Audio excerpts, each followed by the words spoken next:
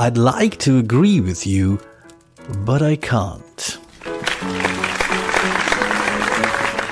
Yorgos Paniotides is the Contrarian. Today I want to talk to you about intelligence.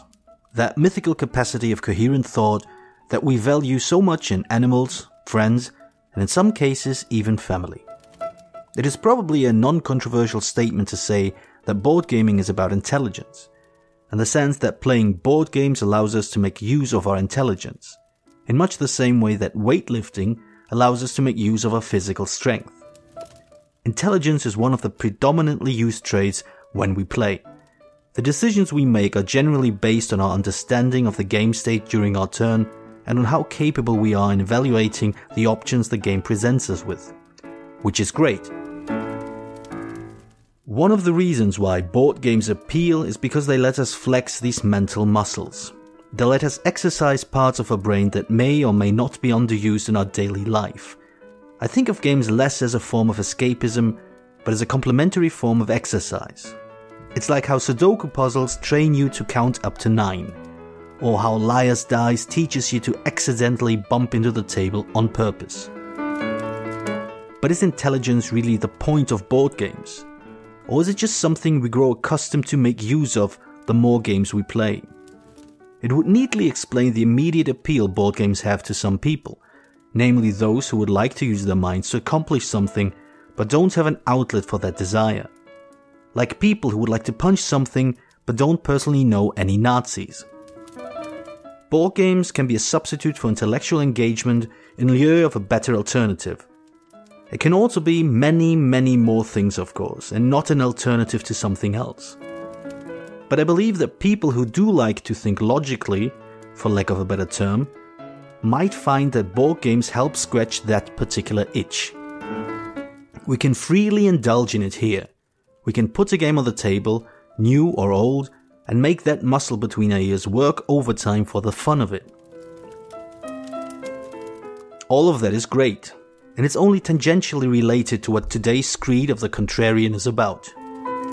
I am more interested in the parts where that appreciation of board games as playful arenas where we can use our intelligence is reduced to a competition between minds, where the challenge that games place on the players becomes instead an attempt to affirm one's intellectual superiority, where the game is not merely a shared celebration of what Huizinga called play spirit, but also a squabble for garnering esteem, self or otherwise, from your peers.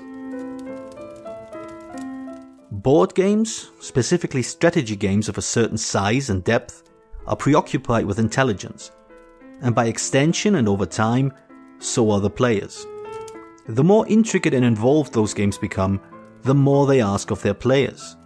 The bigger the cognitive workload to play competitively, the bigger the satisfaction in succeeding in it. But this can also all too quickly devolve into something that reminds me of this weird sense of machismo that surrounds eating a really hot curry. The sense of one-upmanship in who can withstand the scorching heat in his mouth the longest without flinching. Who can dismiss 5,000 Scoville as a mild tingling while manly men take on 30,000 Scoville and more. But whereas the cult of spicy food is a display of physical endurance and resistance to pain, in games it is treated as a display of great intellectual prowess. Turning away from the act of play, the joy of participation, interaction and surprise, and instead focusing on displaying your analytical ability, your skill at evaluating probabilities, and maneuvering within a complex set of limits and limitations to reach a specific destination. Victory. I don't think it's a coincidence that when talking about these games, chance, randomness or luck is seen as watering down the essence of gaming. Or in other words, that a game with less randomization is considered pure and more refined, and a game that embraces random number generators like dice or shuffled decks is considered less evolved than its deterministic brethren. By removing unpredictability from the game engine itself and making player choice close to, if not the only variable, we relocate the game from the table into the heads of the players.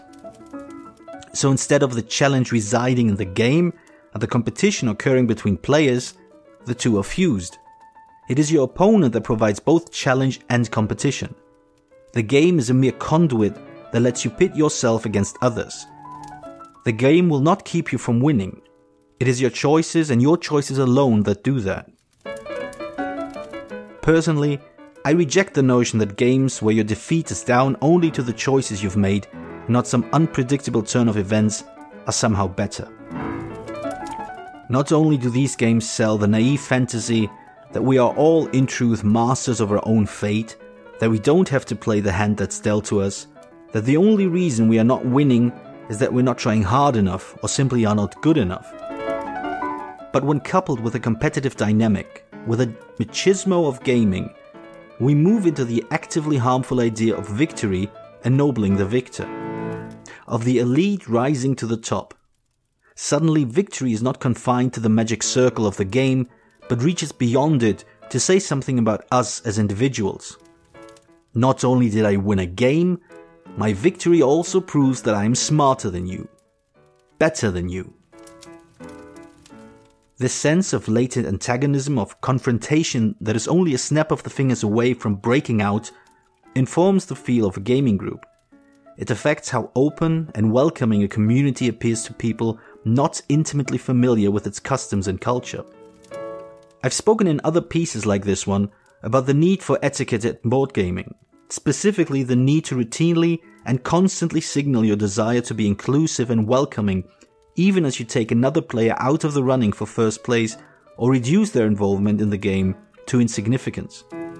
This isn't just about sparing another person's feelings. It is to make sure that the events within the game are clearly separate from our relationship outside of it. To highlight the fact that a player's performance in a game is not a display of their intelligence and by extension immaterial to how they are perceived by the other players. But even outside of an individual game group, championing certain games for their focus on intelligence can become a display not of our taste but of our sophistication and intellect. It can become a pedestal from which we judge the simple, the ignorant, and the oblivious.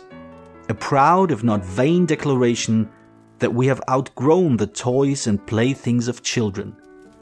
In short, when we make games out to be only about intelligence, when we think of them as a stage to perform mental feats for others to be impressed by, when we pose and flex our mental muscles to the announcement of numbers that are expected to invoke awe in our audience as sweat drips from our brow, we are losing sight of something valuable. Games may very well be about intelligence, but play is not. We love games because they let us play. They let us subvert expectations of ourselves and of others.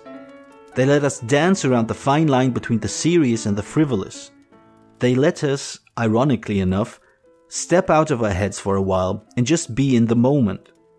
When we engage games, we get to manifest and celebrate our play spirit, not our intelligence. Because to quote Johann Huitzinger, to dare, to take risks, to bear uncertainty, to endure tension, these are the essence of the play spirit.